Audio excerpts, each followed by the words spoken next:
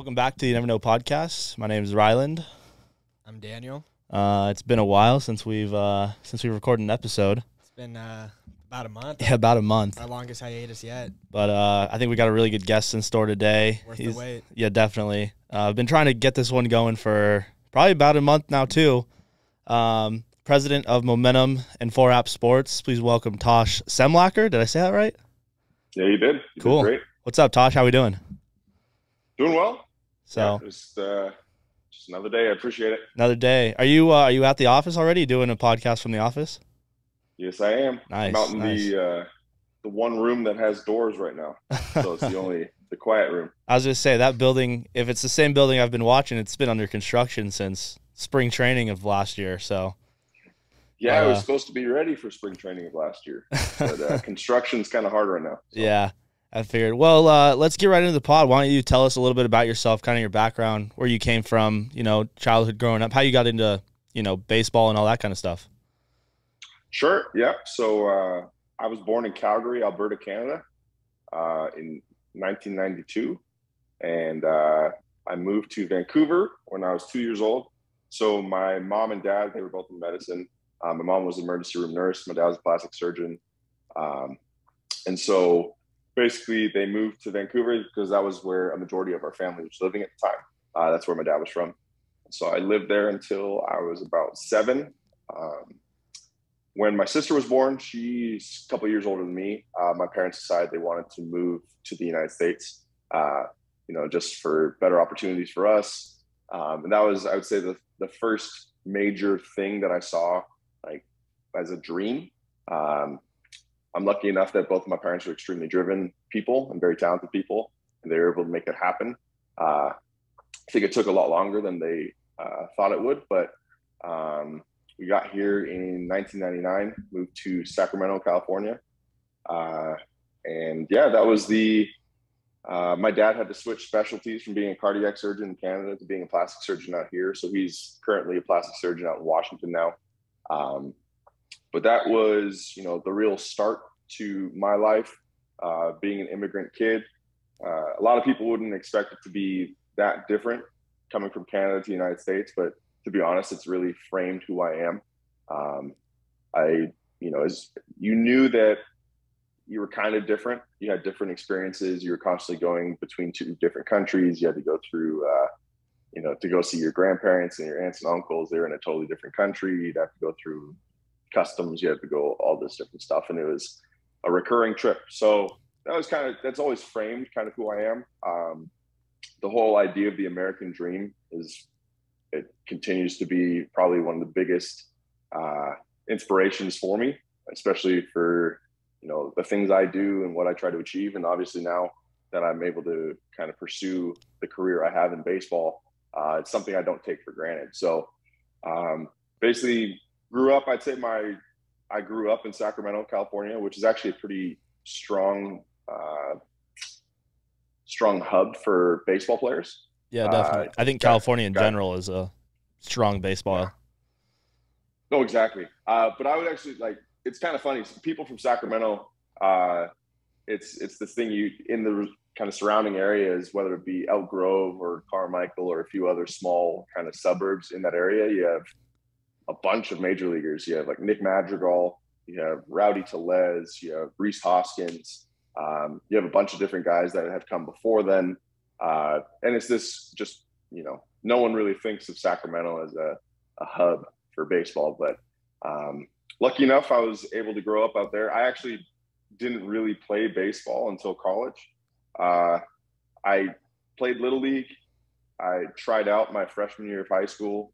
But I ended up doing track for my entire high school career. Won a state championship in track my senior year at Jesuit High School, and that was, I went through hardships during that. The high school I was going to was a juggernaut in baseball, and I wasn't good enough to play baseball at that point. I'm in the same boat, the exact same boat. And so I ended up doing track. But I had some people that truly believed in my skills, and, they're like, you should play baseball because you want to be a professional athlete. And though you're a very good athlete, that was the one thing that I did always kind of have going for me, is that I was always generally a better athlete than most people. I was just also small. When I moved to the United States, they wanted me to be kind of held back a grade, and I didn't. And so I was ultimately just younger than everybody. And so you'd go through these ebbs and flows where sometimes you were the tallest kid, sometimes you were way smaller. I was 5'4" in 8th grade, 5'5".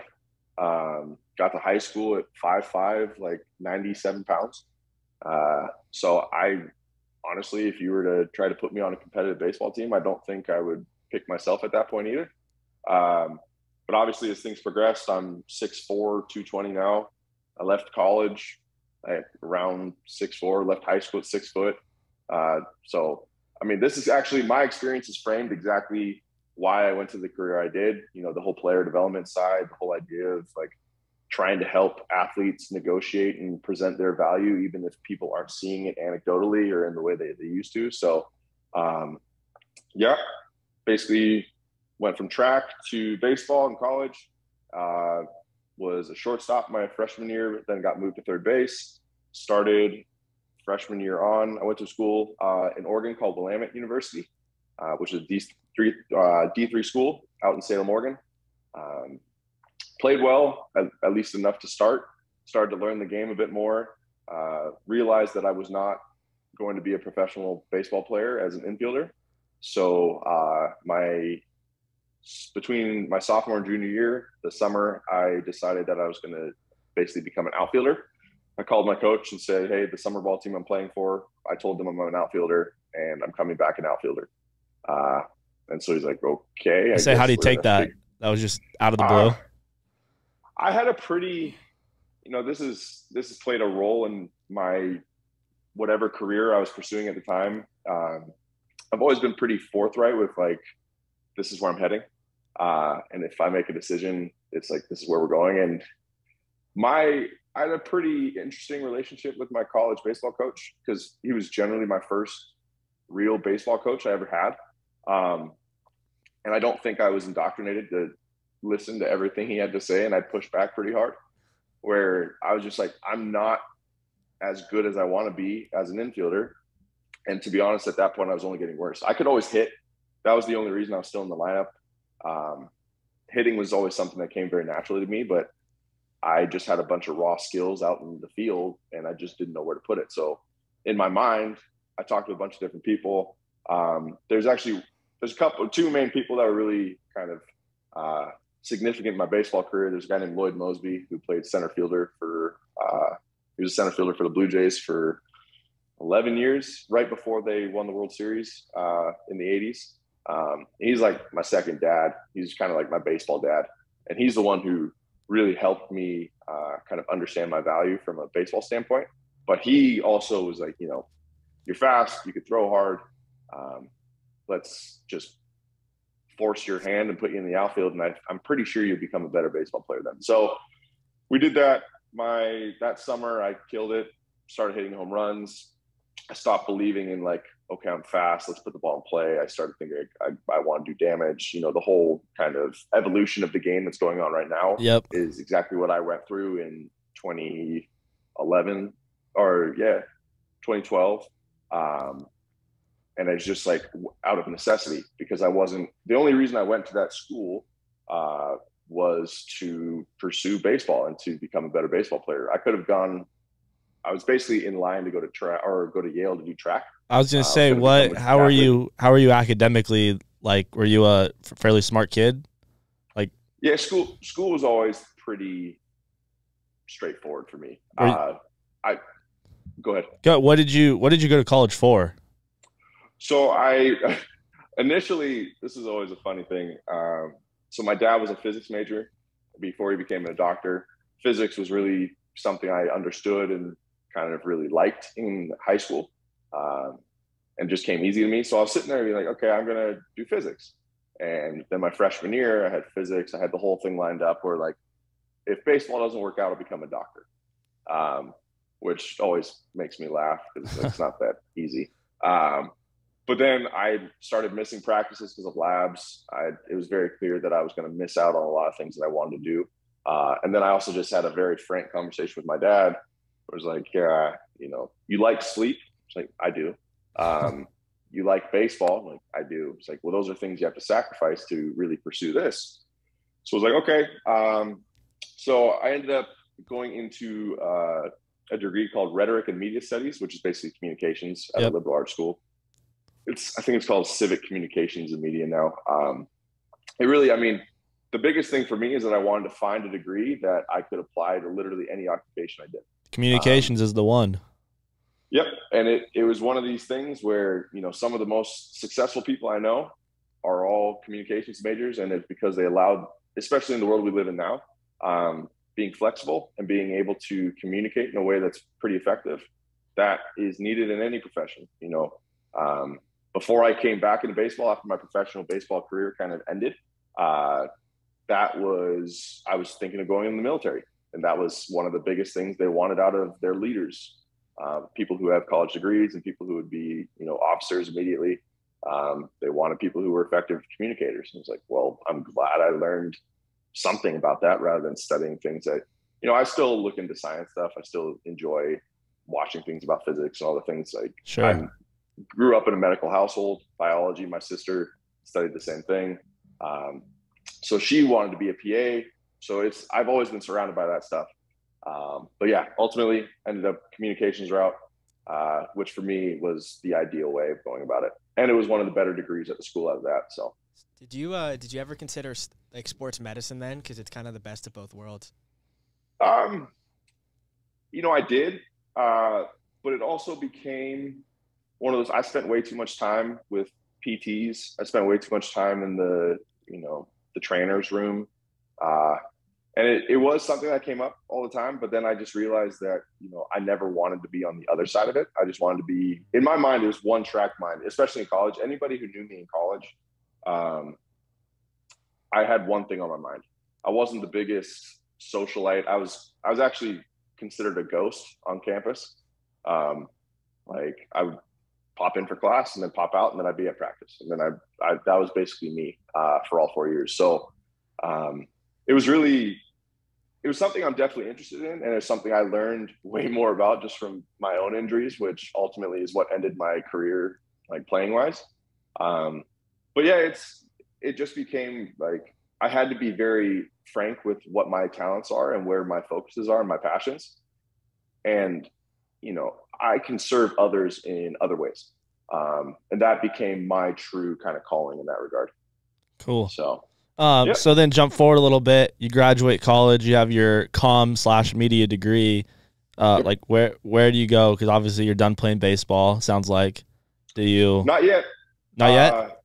Not yet. So basically my junior year, I go and I'm invited to this thing. Well, I guess at the beginning of my senior year, I'm invited to this thing called T12, which is the All-American game for Canada. It's based in Toronto. It was the inaugural one. So it was like me, Mike Soroka, Josh Naylor. Oh, no way. That's pretty sweet.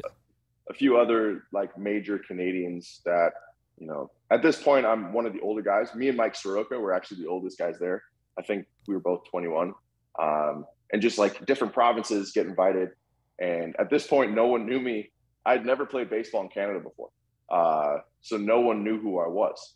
It came up multiple times in like a couple interviews where, some of the guys were like, you're good, but who are you kind of thing, right? Have you seen that new Adam Sandler movie on Netflix? It's like the same exact story. It's like some random basketball player I think he's from Colombia, and he comes into the league and he just dominates everyone. Like he's taking out all these NBA players, and he's like, who is this guy?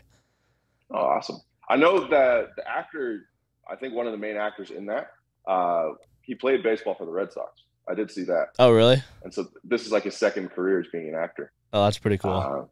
But that's kind of what it was like. I had been spending the last 3 years. I mean, I rarely took a day off. It was just, I was always in the weight room trying to learn more baseball. I was constantly playing. I was traveling around, playing in the Cal Collegiate League. I was doing all this other stuff. To be honest, my in-season stuff during school wasn't, to me, competitive baseball. I was a worse D3 baseball player than I was like a summer ball player playing against high-level teams. Like, it's just one of those things where, playing against better teams, I guess I would try to play better and that sort of thing. Sure. And also, for me, hitting was always about timing. and I would get thrown off pretty strongly by guys throwing a little slower, and I'd be sitting there with a huge leg kick and kind of just be off time. So are we talking like a Justin Turner leg kick or? Yep. There's Yeah. a few pictures of me in college where my leg is literally like the guy's throwing it, and my leg is almost at my shoulder. That's just kind of how I adapted. But the go and do this thing at T12. I have a really good showing.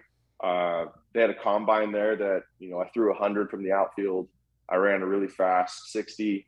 I hit really well. And so that put me on a list. They had all 30 teams there. Every scout knew who I was after that point. My career trajectory changed after that kind of 10-day span. What's your like mental state after like performing really well at something like that? Like, are you on like a good high then, or like you just kind of still playing it cool? Like, I've always tried to remain somewhat in the middle. It was more validating than anything. Okay. I felt, my sister actually, before I even got into sports, my sister was a high-level figure skater. So she's trained with Michelle Kwan, and her coach was Frank Carroll, and like her whole life was kind of focused on professional figure skating. And I saw her go through things where she had, really strong performances at high levels and then very poor performances at high levels. And I just remember seeing the ups and downs of that. And I just remember like noticing at a very young age, being like, my mental state can't function in a way that's like a roller coaster. I just got to remain as kind of even as possible. So at that point, I was obviously happy. It was something that it was a good feeling. And, it's pretty cool to be a 21-year-old kid with my dad had never really seen me play at that sort of level before. And it's just me and him in Canada, like the country we had left. And I was performing at, one of the highest levels of amateur baseball at that point. And I did really well. So I felt good, but it was really, I can look back at it and being like, I am like, my dream of pursuing professional baseball is like a legit thing. It wasn't just a figment of my imagination kind of thing. So that's kind of where my mindset was at on that. It was kind of like a life comes full circle moment in a way, being from Canada and then coming here playing baseball, and then you end up in Canada getting all this attention from scouts and stuff like that. Yeah, it was actually really funny how, the Blue Jays hadn't really talked to me at all, but obviously one of the most, significant people in my baseball career was a Blue Jays guy. And so like, I'll always have love for the Blue Jays organization because they literally gave me every opportunity possible to be a professional baseball player. Even, a few years later down the road when my shoulder is just torn to hell, they were still doing what they could to try and give me an opportunity. So yeah, after that, I come back, play the season, and in the middle of my senior season, my left shoulder just starts popping out and subluxing constantly. So, like Fernando Tatis, yep, how his shoulder on swings kept popping out constantly. That's the exact injury I had. Okay. And I feel for him, Yeah. It's not something that it doesn't get better. No, definitely not. So I played through that. At this point, I have an agent. I have an advisor, like he's helping me through this whole process. He's getting me to go to workouts with Michael Conforto and a bunch of the other like. And you're still in college during this? Yeah.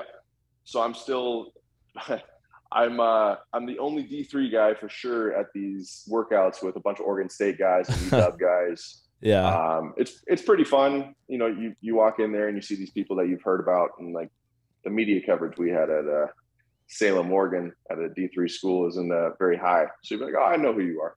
Yeah. But then they'd be like, yeah, I'm not a clue who you are. Like, that's pretty naturally funny.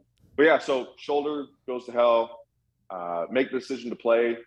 I end up going from my first series, we were playing Chapman in California, and I had 12 cross checkers there. I had a bunch of guys like there for me specifically. And during that series is when my shoulder first popped out. And then at the end of the year, I ended up having, I think it was 4 teams at my pro day, which I still consider a success. Yeah. Because no one knew where Salem, Oregon was at that point. Like, I can't remember. Actually, the last guy to get drafted out of my school was my agent. Oh, really? Which was a pretty cool story at that point. Now, are you paying for an agent like in college? Like, How does the school provide one? How does that work? So basically, they stand as an advisor. So they're basically my agent. His name was Nick Lubicic, Northwest Sports Management Group. He's got like Nick McKinstry now and Ryan Thompson, like the righty for the Rays. Like great dude. He's taken a lot of guys under his wing in the same capacity that he did with me. I say this now, but like we did have a bit of a falling out, just but this more on my end because I was just upset with how my career ended. Sure. We've been able to mend some things kind of, but he, at that point, basically, it's just an advisor. You sign on, they're there to help you get to where you want to be. And so they're able to help you go to workouts. They're able to, help you talk with scouts. And I could say that it's one of the biggest things for me was those experiences is like, I started seeing my communications, major in play, where I was able to communicate what I wanted and who I was in a much better way to some of these really significant people who are interviewing you. And that was my first major interviews for a job. And I could say like, I never have really had a formal job interview. Sure.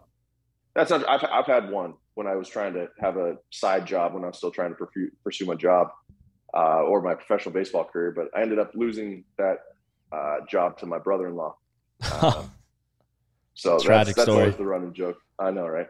But yeah, advisors, basically that's what they do. It's very independent of the school. But then basically what they do is like, they're not taking any money. They're not taking anything like that. You sign basically something for them to like, they can speak on your behalf and call people. And then basically the gentleman's agreement is that as you like build your career and as you have more contracts come through, most don't take, any money for the minor league side unless you're getting these big bonuses. Sure. That's when like, the big agents, they serve as advisors and they get a piece of that. But guys in this situation, especially for me, it's partially why I wasn't able to sign a contract was, the surgery that I was going to have to pay was going to be more money than they were going to pay me. Yeah. And so he would never want to take a percentage of, $2,000 and a cup of coffee and a plane ticket to Arizona, Florida. Definitely. So that's how that works. Okay, cool. Yeah. So we'll jump forward a little bit here. Shoulder goes to hell. I assume when what career came first? Was 4-App Sports first? Or is 4-App under the whole outage tree? So there's a bit of a piece of I go to Driveline Baseball, actually. Okay. I didn't know you worked for Driveline. Oh, yeah. So this is the way things really changed. So I end up I have a few pre-draft workouts for the Tigers, the Red Sox, and Blue Jays. I have surgery, heal up, try to come back. Everyone's afraid to sign me just because they know that my shoulders are ticking time bomb. And so I could always throw really hard. So a guy named Casey Weathers, basically he was like a big brother to me, another Sacramento guy. And he's like, hey, don't you dare quit. You can always throw hard. Come out here to Seattle and learn how to pitch. And, he called me a few choice words when I was like, I really just think I might want to do something else. And he's like, nah, I expect to see you out here kind of thing. So that was enough for me to move my life out to the Northwest from Sacramento. I needed a change. And so get out there and, this is when Driveline had 7 clients, maybe four employees. It's like towards the very beginning then. Yep. This is 2016. Okay. And so I start spending a lot of time there. One of the first main off seasons I get there in September. And so the off season obviously starts November-ish time. So you have Trevor Bauer, who obviously a business partner of mine now. He comes through, he's one of the most generous people with his time, with his thoughts, with, just trying to change the game. I'd say he's probably within the last 50 years, probably one of the most kind of significant figures in the evolution of the game, just in what he's been able to create and do. And that started for me at Driveline. I didn't get to see it before then, but it started, I guess I did see it in videos when he was doing like Jaeger bands, and he was the main figurehead of that. The weird pole above his head that went so viral. Oh, yeah. It was nuts. And so, yep. but he's there. And then obviously, it's part of what we're like creating again here is Driveline back in the day was it was a safe haven for guys who wanted to think about doing more in the game of baseball rather than just be good. It was a few guys that, Eric Sim was there with me, who obviously I've known him now and he's turned into what he is, but he was trying to pursue the same things we were. It was just a bunch of ragtag dudes, and we'd get there at 11 p.m. or 11 a.m. We'd throw, we'd lift, we'd do a bunch of pretty, a lot of people thought was outlandish workouts, but it started to work. Then, you had figureheads like Kyle Bodie, who really strong leader, really strong, inspirational guy that, a lot of the people that I helped build, I was at Driveline for 5 years. I became a throwing trainer there in the early days. Then I moved to the business side when I went and got my MBA in sports business at Seattle U. I'm on the board of directors now, or the advisory board for that program now. That's sweet. So I moved to the business side, helped them build did a whole rebranding thing, tried to, boost international kind of expansion, did a bunch of that. And luckily I've been able to meet a lot of really cool people who came through that kind of that hub, considering just what sort of things. It was a very inspirational place. You have Sam Breen, who's with the Yankees now. He was a massive piece in Driveline becoming what it is. Guys like Colby Suggs, who's a bullpen coach now for the Twins. The amount of people that went through the early days of Driveline, and the significant people they are now in the game of baseball. I'd say that's really where, even though my baseball career ended, so surprise, wasn't a great pitcher. Threw hard, could throw hard for maybe like 6 pitches, and that was it. This was like my completion of my baseball career, because I was becoming a significant figure in a way that the people I was around and the things we were accomplishing together really enabled me to do that. So that's basically up until 2020. I was at Driveline.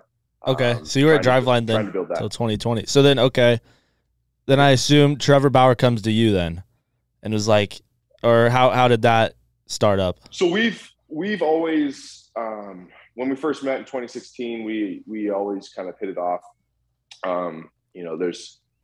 I like to, in some capacities, I like to think of myself as a steadfast person and very principled person. And it's very rare that, I find people that I truly see that in, but kind of see those qualities in other people. And I constantly saw that in him.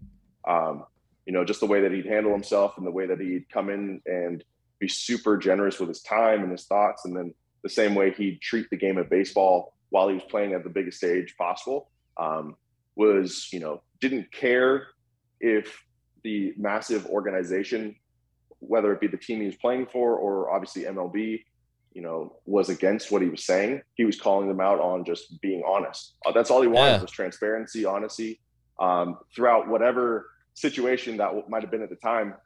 And then, when it came to his very advanced thinking of, where the game's heading and where it needs to be, he's always been 3 or 4 steps ahead. And so that was a major inspiration for me. And this is where, my interest in physics, my interest in biology, my interest in medicine, my interest in physiology, all these things that I tried to implement in me kind of in a concentrated dose to become a professional baseball player.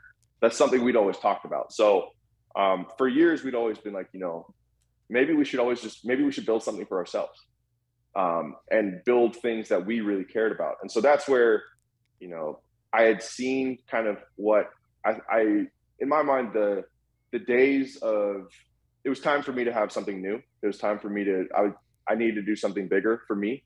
And so I left Driveline in August 2020. Basically I got through COVID, it seemed like things were on the up and up again, and they were doing fine.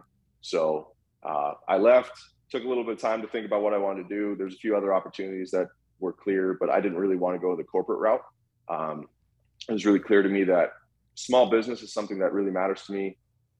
I have the flexibility to be whoever I want to be. And if I can own that, then I can do what I want to do. And so that's where me and him got together. Obviously Momentum, that's been our biggest thing, is really allowing people to care about baseball in a fun way. irregardless of, the largest entities in the sport, whether they like it or not. Giving athletes a voice. This is what, no matter what I do, I've realized that my main goal in my professional careers in this light is to empower athletes to achieve as much as they can, to, own all of what they build. It's something I learned along the way that athletes are taken advantage of constantly. They don't ever get the fair shake. It's the same thing with the CBA. This lockout solved nothing. No. And so, like, there's a lot of things like that I'm going to consistently in, private sector, third party, I can do what I can do for athletes that care. And the cool part is the last 2 years that we've been doing this, you've got a lot more athletes starting to see this. You have a lot more young athletes, whether they be high schoolers, college kids, young minor leaguers that just don't like the way the system is. They're starting to see how you can represent yourself in media in different ways. You don't have to wait for the media to decide for you to have a spotlight. Yeah. And then when it comes to 4-App, it was kind of in the same light. It's the first major, we wanted to create a front office that represents the player and the player alone and supports them rather than, the organizations that employ them. So we wanted to spend a lot of money and invest a lot of money in tools that basically we're able to give to the general public and give to minor leaguers and major leaguers, that their team, if they want to give access to, they can. The information they receive. But ultimately, I want that to be the athlete's choice. I want them to have full ownership of the data that they're collecting on themselves. And so that all started, a lot of the inspiration came from my understanding and growth at Driveline. My biggest thing was owning your career, owning your data, empowering athletes. And that's basically, I wanted to, with the different endeavors that we really pursue now, no matter what we do, that's always the main focus. So that's for both Momentum and 4-App. Yeah. So speaking about Momentum specifically, you talked about, it's a company that's there to help empower athletes and, specifically baseball players. Can you go a little more in depth about like what Momentum is exactly, what you guys do, and how it actually helps, empower the athletes? Absolutely. So Momentum's a media company that, that is a very fluid statement in society today because you do everything. Right. We've, in the last year or so, transitioned more into like influencer type content, where, this has been, it's one of the main focuses. I can say this is one of the directions that I was less experienced in, but always extremely interested in, because it's ultimately the part that influences the most. And so the way that Momentum started with Taiki and Trevor was that they wanted to find a way to empower athletes to tell their story and tell their narrative. And obviously one of the biggest spearheads of that was Trevor, because, there's been very few people in baseball that have had the media try to misconstrue who they are and what they've accomplished more than for Trevor. And so he wanted to take that and present it to the world in his own light. Like, this is the true story and this is coming from me. Oh, it was the best. So with his camera walking around, those were the best videos ever. Like, that's what we want to enable athletes to have. And the honest truth is, obviously, it's something that is still significantly monitored by organizations. So it becomes harder for athletes to do that. And, this is one of the reasons why I respect Trevor as much as I do, is that he's like, this is the right thing to do. This is the right thing to do for the future generations of the game.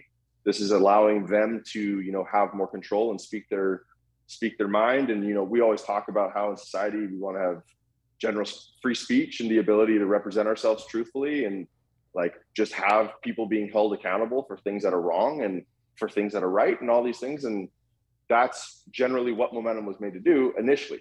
And so a lot of the content with that was mic'd up content. It was, having certain athletes come on and have interviews and then have really cool content in that regard.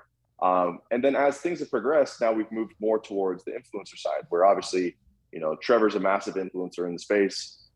Eric Sim, I'd say, was our first major case study of if we'd be good at this, which I think we've had pretty strong success. And luckily, the guy's just an absolute workhorse. He's one of the better friends I have, which, it's, and he's a good personality. Like, he's just fun to watch. Yeah, and it's really one of those authenticity things. You know, he's a polarizing figure, and the truth is, when it comes to influence, like actual influence, polarization is one of the most important things. You just have to make sure that what you're moving towards is the right thing for you. And it's been a big thing. So we've wanted to just continue to start creating a lot more fun content for people to consume, and we've seen that YouTube is a very strong medium for it. It allows for Huge. a lot of people to. The big thing is I want to inspire kids to be better adults and be better athletes and be more well-adjusted, and to also stand up for something. Especially baseball hasn't really changed much. Not at all. Over the last I mean, maybe over the last year or two, with Trevor carrying around a camera, and then you see who is it? Trevor on the Mets, not Trevor Rogers. Trevor May, he's doing his little vlog series. Like, it kind of started that wave of like, let's go behind the scenes and see, like, what are they eating in the clubhouse? What are they doing at the hotel? That kind of stuff. What are they talking about during BP? Like, yeah, I was curious because I know with a platform or a company like Momentum, some of like big organizations like an MLB, they might be kind of concerned or little like peek their head in and be like, what exactly are you guys doing here? Giving them their own platform. Have you had the MLB like overall or any of the teams kind of reach out to you guys and kind of do some fishing and be like, so what exactly are you guys doing? And try to almost be like a helicopter parent. They're always paying attention. I can say that. I would say luckily organizations operate independently somewhat of MLB. We've dealt with some really good people at different organizations that they're super excited about what we do for the game. And they see it holistically, like baseball is baseball, and there's a bunch of communities about it. There's a bunch of people that make up that. To me, baseball is one of the best communities ever. It's a very welcoming place for the most part. It's divided in some capacities, but what community isn't. But it has the ability to have somewhat graceful conversations, not on Twitter. Yeah. I'm not saying this on Twitter, but like for the most part, when people are in person, when you see them at conferences, baseball is a great community of very supportive people. And so I would say that for the most part, to answer it directly, they definitely pay attention. You can see a lot of, things that we did 2 or 3 years ago have started to be kind of, certain channels were made for MLB to represent it, like the Mic'd Up series or the Play It Loud stuff, things that, a lot of people weren't getting access for. The influencer space, they have that MLB influencer program now. Yeah. They're definitely trying. They try. And that's the thing where they're always going to be slower because it's such a large organization. Yeah. And that's the main reason why, a lot of people ask me why I didn't enter, go work for a team, or why I didn't try to work for MLB or things like that. And the honest truth is I want to make change, and I want to make it now. And the best way to do that is to build something for yourself and to really invest the time and the money and the effort towards building your own platform that you can try to adjust that. And that's basically what Momentum's done. So yeah, they get concentrated doses of it. I know they talk about certain things like, oh, did you see this? Did you do that? Especially when we were doing it more in the professional space. COVID made things harder just because access to players became basically nothing. And so that's where we had to pivot, and we had to figure out new ways to continue to give, the community that we're trying to serve content to consume and significant ideas to actually present. And so that's generally what we're doing now. And that's why we're building, the Fantasy Factory out here in Scottsdale, like our baseball side of it. It's called Close to the Public, which is pretty much, we had a reality show during the off season that was called that, Close to the Public. We wanted to be like super exclusive, invite only kind of place that, it's this hub of inspiration, and we can continue to just push that out to the world. And then, as the world gets bigger for us, we can continue to bring it kind of closer in. So will that one day be open to the public at all? Is that in the future plans? Like, maybe 5-10 years from now, but like, I would say the hope would be that it possibly could.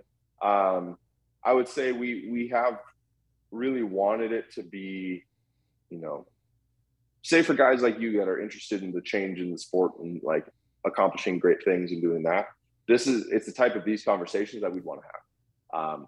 it's not something that we would want to make open to the public. Like you have to pay to come here and experience it.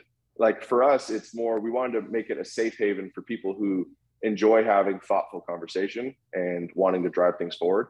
So that would be the capacity that we're heading towards. That's really it. So it's more of a principled decision on our end in general, that it's like to really allow people who, don't want to be influenced by society in the way that like, it's kind of a nerdy thing to care about. It's like, I don't care. If you're passionate about something and you want to pursue it and you want to try to make it better, let's talk about it. Yeah, definitely. So that's really what this place is for. And we'll go back a little bit when you when Danger asked about the helicopter parent. You said you would receive a little bit of pushback on some things. I think that's a good thing, right? Like, especially this day and age, because they say all publicity is good publicity, and I think in Momentum's case that is 100% true, because look at MLB now. They're doing the play loud, like where they mic up a player in each dugout, and ESPN does on Sunday night where they have a player take a mic out on live TV and they're talking to him mid-game. Like, that was something that didn't happen 2-3 years ago at all. Yeah, I think the pushback shows you guys are actually, are making that change, and you guys are doing something, because like you were talking about earlier, you kind of wanted to start your own thing separate from the, organization, because I feel like it'd be a lot harder to make change just kind of like a soldier in the, conglomerate that is the MLB, versus starting up your own thing and have them kind of start noticing you. And, I think that pushback shows that, there is a difference being made for sure. Yeah, that's the hope. And, there's a lot of significant organizations out here that are doing a lot of great things. Savannah Bananas are one of them. Yeah. There's a lot of people, other YouTubers out there that are trying to do cool things. And the biggest thing is, you see it with like the Live golf tournament for PGA stuff. You see, like, PGA has never once thought that they were in jeopardy. Oh, dude, they're screaming right now. They're so worried. And it's stuff like that. Like, whether that situation, I don't know how it's going to work out. You've seen how a lot of things have played out, and money talks in many capacities, and sure, that sort of thing. But in many capacities, MLB is still, it's a monopoly. It's the only place that you can be the highest level baseball player possible and do it in the highest kind of light with the highest, the biggest spotlight. And so there's other, when it comes to influence, the things that we started to see, it's like, guys like Eric Sim get recognized a bunch more than, when we're out, he gets recognized more than Trevor. Like, there's a lot of things that, Eric went to a game with Johnny Gomes out in Chicago, and people were just handing their phone to Johnny Gomes, being like, "Hey, can you take a picture?" They don't even know who Johnny Gomes is. Johnny Gomes has won 2 World Series. Like, Johnny Gomes is probably one of the coolest baseball people out there, and like, they see Eric Sim and they're like, I've seen you on YouTube. That's the future of what it is like, the Logan Pauls of the world and all these, the Mr. Beasts and these like large YouTubers are like the Tom Cruises, the Matthew McConaughey's in our world now. Yeah. Like, obviously that's still there, where these guys, if you make a movie as great as Top Gun Maverick, like, definitely you're going to be a cool dude. But like, the fact that Logan Paul has as much pull as he does, especially with the younger generations, that's like the equivalent of the Brad Pitts of when I was a kid. It is. And they're making, if the same, way more money than movie stars were 10, 15 years 100%. Ago. And the influence they have is that much more significant too, because they have access to their life and they seem more, accessible. And that's one of the biggest things that society has changed too. And, that's what all we wanted to do is, we wanted young kids and athletes that are going to be the next major leaguers to know that this is where the future is heading. You have to be able to represent yourself in a new way. You can't just give the same interview to the same media members and say the same stuff. There's a reason why, Mike Trout will go down probably as one of the best baseball players ever. He's done the same thing over and over. And there's he's not the most engaging kind of personality when it comes to that. But like, a lot of the next guys that are coming that are going to be, the next Mike Trouts of the world that really change the game from a physical standpoint, they're going to also know that, the way they present themselves, the way that they, represent themselves off the field, that the way that they engage with audience members on YouTube or all these different things, that's going to be where they have the most significance. That's what makes them a household name, even if MLB or their organization hasn't decided to, give them that opportunity. I was going to say, what is like the kind of, like, I'm trying to think of the word, what is like the current outlook of like the players right now? Like, is it kind of 50-50? I mean, obviously you're not, in every clubhouse or whatever, but you hang around with some professional athletes. What, like, are they pushing back? Are they, hey, let's, put a camera on me, like mic me up. Like, what is the situation there? It's the lockout was clear that the players know that they need to push back and continue to push back. The CBA still has a bunch of problems. I'm pretty like nothing was truly solved, but I can tell you this much is that their confidence and their ability to stand up for what they want and what they believe in is definitely there.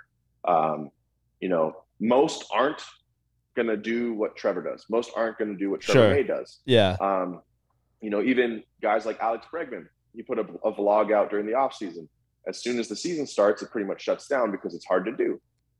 It's very difficult to be, an entertainer and a professional athlete, because most guys just think they need to just play.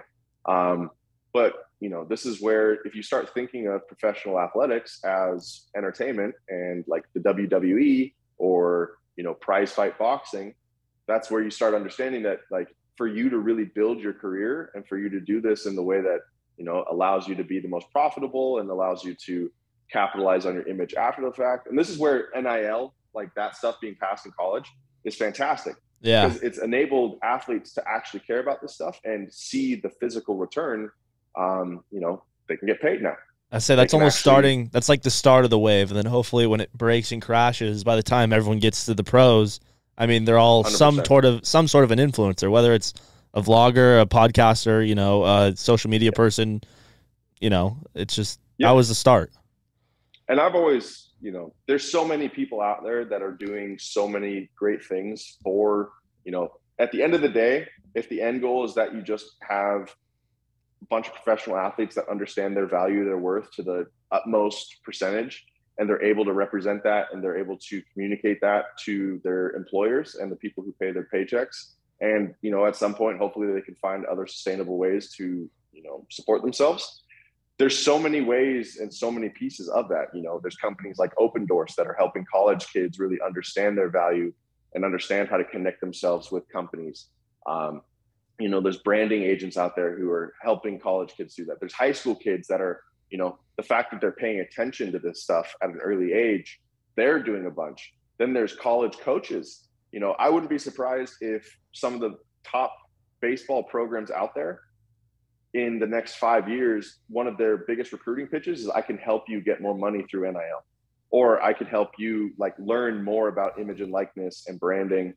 And that's doing a massive job. They understand it's a recruiting tool. Then they get the best athletes. Then they get the program gets bigger. I think they just have to see it as a recruiting tool first. That's like the hard, door you have to break through is look, this is a huge opportunity for all your people you're trying to recruit. 100%. And that's one of the biggest things we deal with probably any of the companies that we're running with right now is we're ahead of the curve with the market and we're waiting for the market to catch up. And I'm very excited for the high school kids, the college kids, some of the younger, minor leaguers, because they get it. Yeah. I'm not going to expect current major leaguers to really jump out of their way because they're like, I'm here. I'm doing. It's not how they came up. You gotta, respect that in a way. So and this is where true evolution happens in sport and in any kind of marketplace. It's you got the indoctrinated. This is what's established and this is what we've been doing, and then you have the other side of it where it's this is a brand new evolution that's coming, and then you mix it together and you meet somewhere in the middle. Yeah. That's the only way you kind of move forward. Otherwise, it just becomes this. It's not a rational adult conversation. It just becomes two people who are emotionally attached to what they believe in, and then it's just all chaos. So definitely, we're getting there. Does 6 years. Does the future hold any other sports for Momentum, or has that been ever explored? Hey, let's do. Obviously, you're from Canada, so you probably followed hockey, I assume, a little bit. It is golf. Any of those? Has Momentum thought about expanding it all? Oh yeah, I mean, it's one of those things where we want to serve the community that really is like devoted themselves to us, and Yeah. we want to do it in an entertaining way. Everything we do to entertain, and we do to educate and empower our fans to, to have better conversations with their friends, to engage, to have more fulfilling lives. I mean, when it comes to a media company, that's really all you can do. But that's where, if you start figuring out certain ways to do that with, a lot of baseball players play golf. A lot of hockey players like baseball, but they also, that's partly why we built this place too. Is, I have a lot of friends who play NHL hockey. I have buddies that are like play golf professionally. I have like a couple buddies that are in country music. So you try to create this hub for a lot of just cool people to come do, I don't know if I'm allowed to swear on this, but do cool shit. Yeah. That's like our whole thing is, we've transitioned to just, we're a bunch of people who like, we're inspired, we're passionate, and we just want to do cool shit with other people like that. So Yeah. Well, I think you're definitely succeeding in that realm of thing. That. It's cool to see like just how it's grown from. I think I was a subscriber to Momentum like when it was like under 1,000 like subscribers. Like I was like very early, and to see what it is now, like it's super cool. Just the live ABs, the seeing Eric Sim get dunked on, like all that stuff is just it's so great to watch. Yeah, you guys are clearly, like you were talking about, like the future and like with the influence lifestyle that's taking over. It's clear you guys are on the right track with helping athletes, capitalize on that stuff. And obviously you're going 100 miles an hour right now, probably with everything going on with all these startup companies. I'm curious though, have you kind of taken a step back and like retrospect and, being that kid from Canada who came here, started playing baseball in college and stuff, and have you taken a moment to just kind of think of like, wow, like look what we've accomplished already, and like all these pro athletes I work with who, when I was little, I'd probably be, shit my pants knowing where I am now with these guys? Sure. It's funny, the main times that's occurred is I got my citizenship in September, and that took forever. And it's like I said, it was like one of the first dreams I ever actually saw physically. My parents, they sacrificed everything for that to accomplish, like to actually be accomplished. And, I was the first one in my family to get an American college degree. There's been times like that, but I would say the biggest times lately, September, when I got my citizenship, I really took a look in the mirror and like, compared to where I was and what I'm at now, it's part of the reason why I'm as vocal as I am about, loving this country and the opportunities that I've had. Like I wouldn't have been able to accomplish what I have if I was still in Canada. That's just not the case. Like, and any immigrant you talk to, United States remains the place that you come to pursue dreams, no matter what those dreams are. And you have the opportunity to accomplish them. You can't say that about any other country. And that's, the biggest thing for me. And it's, I actually thought about it July 4th. Everyone, it's fun. We had a barbecue at my house. I'm getting married in October. So I have my fiance there. I have my dog.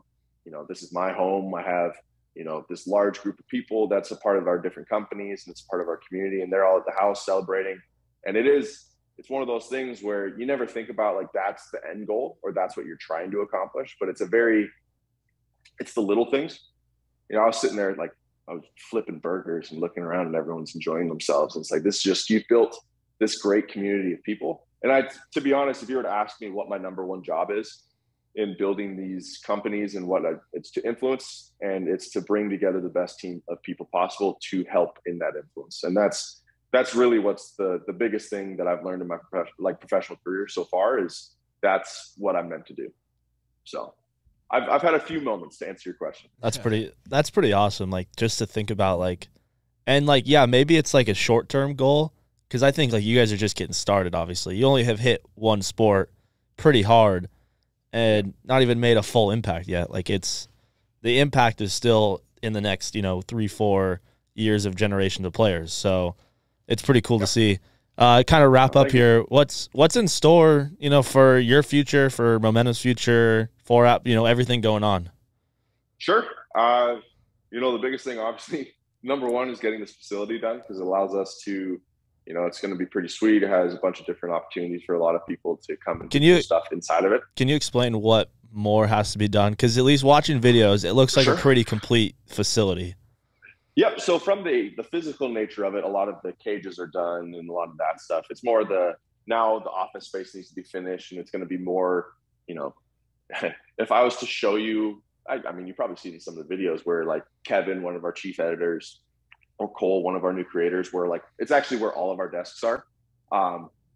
It's all in the middle of the floor. I would say it's just kind of like right out there, right? Yeah, and that's what I'm used to. That's what like old Driveline was. Is like you'd throw what my desk was literally next to the biomechanics lab at the facility in Driveline, and I would always be asked like, "Hey, so what are you working on?" I'm like, "I'm on a call with the guy in Japan. Like, I'm not doing anything related to what you're doing, but I was right next to the biomechanics lab, Yeah. right?" So that's what I'm used to. But I do think once this place is finished from a aesthetic standpoint, we're able to accomplish a lot more. We're able to we're going to have like a fun area with like a pool table and like guys to hang out. It's going to be more that I want to create more of that conversation content too, where, in real life stuff is really good, but it's the lessons you learn from it too, and the people that are through it. So that's like one of the more significant things that needs to finish, which enables us to, from Momentum, the big thing is, we've made this shift towards everything we do is going to be cool. Everything we do is like, we want baseball to be the most fun, talked about sport possible. It needs that. It needs to be some sort of, exciting piece to it. We just put out a video the other day of us trying to hit a paintball gun. Yep. Like paintballs flying. And that's, it's stuff like that where it's like baseball mythbusters type stuff. It's also, I love playing the game of baseball and wherever it may be. I just dislocated my finger yesterday trying to catch a 90-mile-an-hour pitch with a glove I made for less than $100. Is that a video coming up? Is that like inside? Yep, that's coming. And, by the time this is probably posted, the video will be out and you'll see how, like, I surprised myself. I didn't know it was out. And then all of a sudden I went and like fixed the glove because I was pissed. And then I just felt my finger get back into place. So that's what this is for. But like doing this cool stuff, it is a dream to be able to call this partially your job and to empower others to like do this, because it's not your typical 9 to 5. It's definitely not something you see at career day. No, not at all. That's what we're trying to do over the next, 6-12 months, is to continue to create really good content and to inspire others to do fun stuff. Every so often, whenever Eric goes out to a field and he gets recognized, like, these kids are wanting to throw gas for cash. It's like, we want kids to throw hard, hit bombs, do all this stuff. On Kevin's side, maybe they need to learn to bunt because they'll be better baseball players if they learn how to bunt. So, that's really from the Momentum side, is to continue to create inspirational, entertaining content that, empowers people to be who they are and support what they want to support. And then obviously for 4-App, it's the same thing. We have a lot of tools in play that, we're constantly, when it comes to minor leaguers, we have quite a few minor leaguers that work with our director of athletic performance. His name's Tim Naiman. Does a great job interfacing with minor leaguers, major leaguers that we have. It's one of those things where we don't really promote who uses our stuff because it's not for us to do. We really just want to support the athletes in being better athletes and their physiological makeup and helping kind of push that forward and evolve it. And then the secondary piece, 4-App has an app out there that's public that basically is the public representation of the tools we've refined for general public use. So, a kid can throw a bullpen and he can track his command, and then he can understand how his miss patterns go. So then he can also do a subjective questionnaire where he understands, starts to learn the data-driven process of an athlete. Yeah. Which, if I was to fast forward 30 years and look back and be like, hey, if there's one thing I wish I accomplished, is I hope athletes are smarter and more empowered, and they know what will actually help them get to the highest levels of the game in the easiest way. My road to whatever level of baseball I got to was a very roundabout way of doing it. And I want it to be way more streamlined and figured out for the younger generations. It sounds like you guys at least have a plan on how to do that, and you guys are executing very astoundingly. So it's a plan built off of variable change. I wish I was like a little leaguer when Momentum first started, because dude, my baseball career would probably be so different. I can tell you, I would never try to hit the ball on the ground. No, I was. Yeah. I don't know if you know who Matt Davidson is. Oh yeah. So he was my hitting coach in Little League. I went to the same high school as him, and Taiwan Walker as well. But I remember like going to like Little League hitting coach with him, and in his like backyard batting cage after he got drafted that he built to train kids, and like, you know, bottom 2/3 of the ball, it'll go just be a pop up. Top 2/3 will give you the backspin, and then you're gonna hit home runs. And it's like, it was just crazy. Like that's like one of the only things I remember from like Little League. Mm-hmm. It was pretty nuts. Well, I can tell you the biggest thing is, you know, as much as they're trying to tell you that, you know, put the ball on the ground and run, no one gave a shit.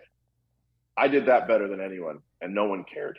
As soon as I started hitting home runs and started like doing that stuff, that's where the action is. I mean, oh, well, that's what's scalable.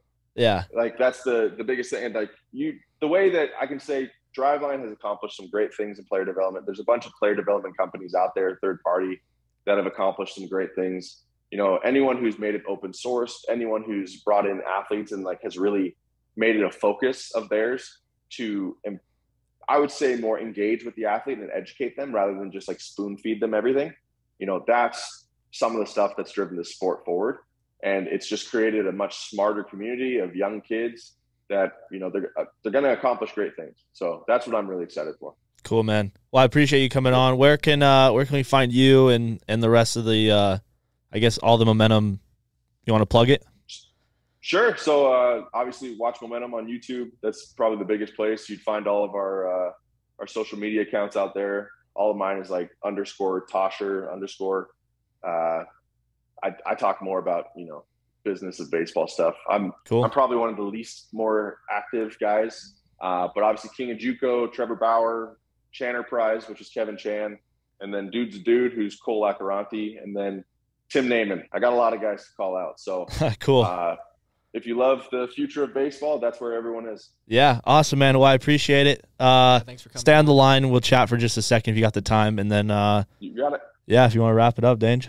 Yeah, thanks again for coming on. We're super excited to see where Momentum and all you guys take baseball into the future. Make sure to check out Watch Momentum, everything he just plugged. Until next time, you never know.